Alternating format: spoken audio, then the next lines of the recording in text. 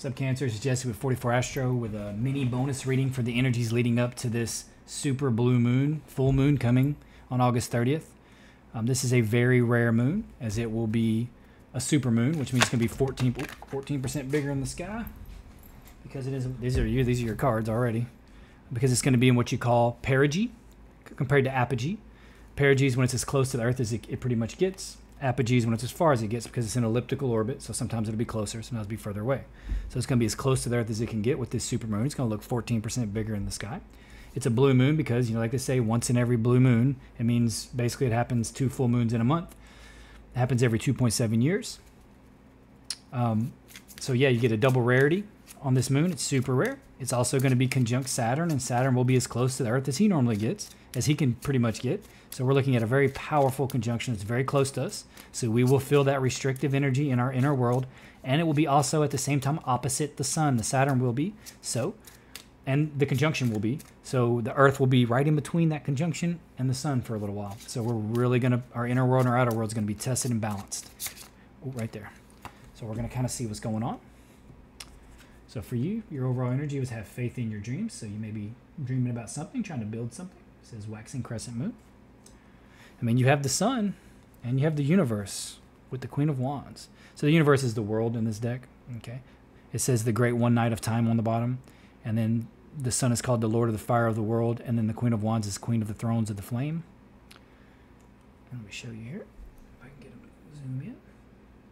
See a big symbol for Saturn on the world, but there's more than that there. You can see Taurus and Leo. It's a little bit of everything, right? You're going to see solar disks. You're going to see moons. I mean, it's massive completion. The sun, of course, is a very bright and positive card. As you can see, very good card. And the Queen of the Thrones. So it's going to be Queen of the Thrones of the Flame, Queen of Wands.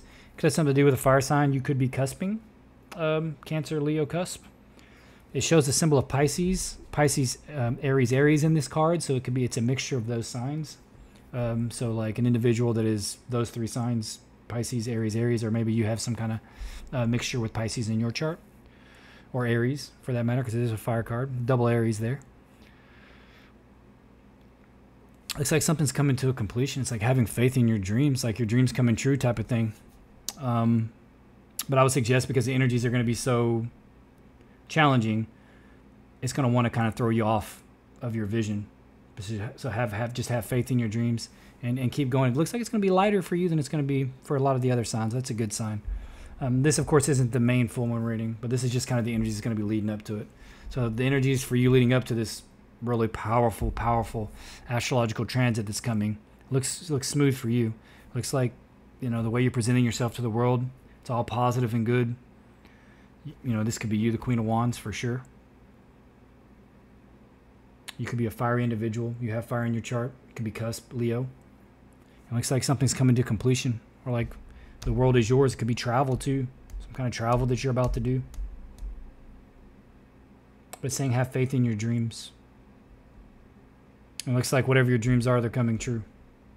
Even with this challenging energy we're going to be dealing with. And make no mistake, we're going to feel it very soon. If you don't know how to look at it, so if you are, I can only pick the house if you're a Cancer ascendant that it'll be affecting. So for you, it would be the 8th house. And that's the house of the occult. That's the house of sex. That's the house of secrets. That's the house of investigation. It's the house of inheritances. So, you know, it could be affecting. I mean, it looks like everything's coming to light. So if there is any kind of like occult secrets or anything, or occult, it's all, you know, you're moving forward. If, like, let's say you're in the mystery schools, looks like you're moving forward nicely. If it's sexual energy, it's gonna be all good. It's gonna be healthy, and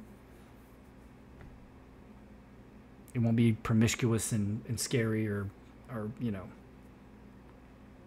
any detriment coming to you through it.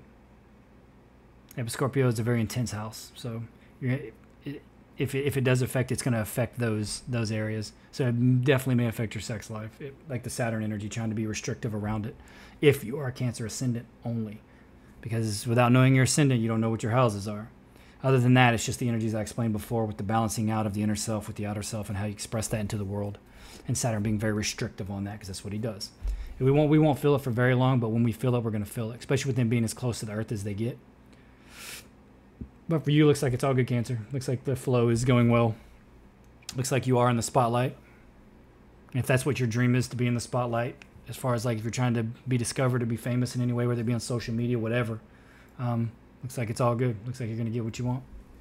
You're going to be in the spotlight in some way. Stuff's going to be revolving around you. You're going to have the whole world, right? So Cancer, that's all I have. This is just a mini reading. We'll do the big reading next week. Please consider liking, subscribing, and commenting. And hope to see you here again. Thanks for being here.